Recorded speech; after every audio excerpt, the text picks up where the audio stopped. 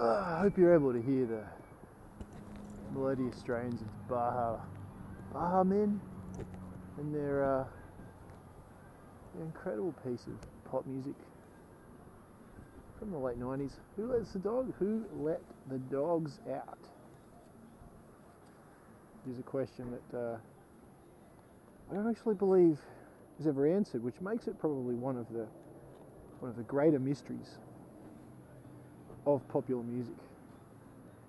Up there with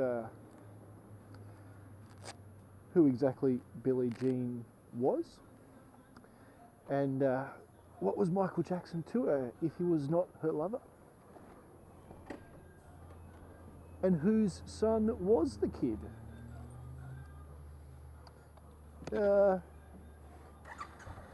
Might not be as big a mystery as the Hotel California, but I mean, because that's something with serious overtones of the paranormal, and it's not something that's ever really going to be adequately explained, is it? I mean, you can check out, but you can never leave. Some seriously deep shit right there. But who indeed let the dogs out? We'll never know. The Baha Men have so far declined to offer up any further treatise on the subject. So it just remains an enduring mystery for scholars of popular music. So I'm still thinking about who let the dogs out. It's a deeper question the more I think about it, because, it's indicative of the metaphysical nature of the conundrum. That the Baha Men do not even posit a potential culprit for the liberation of the dogs. It's as if they don't want to know who let the dogs out. They're merely happy to just be posing the question, as if the escape of the dogs or the liberation of the dogs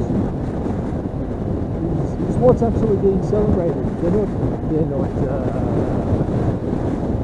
criticising or lamenting that the dogs have been let out. They're in fact celebrating and rejoicing the freedom that comes with being a dog on the loose.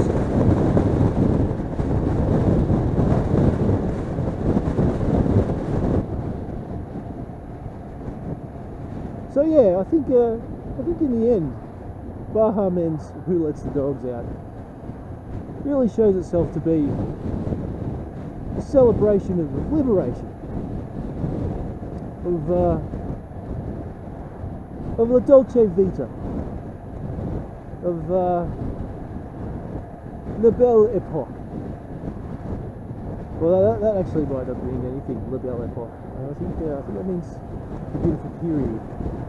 I suppose so, the mid-90s had a touch of la belle époque about them. And I think it's safe to say that Who Let the Dogs Out by the Baha Men is one of the typifying songs of the era, and is that I think deserves its place in the stratosphere, in the pantheon, no less, of truly great pop songs. It's fucking awful though. Oh, jeez, it's a terrible song.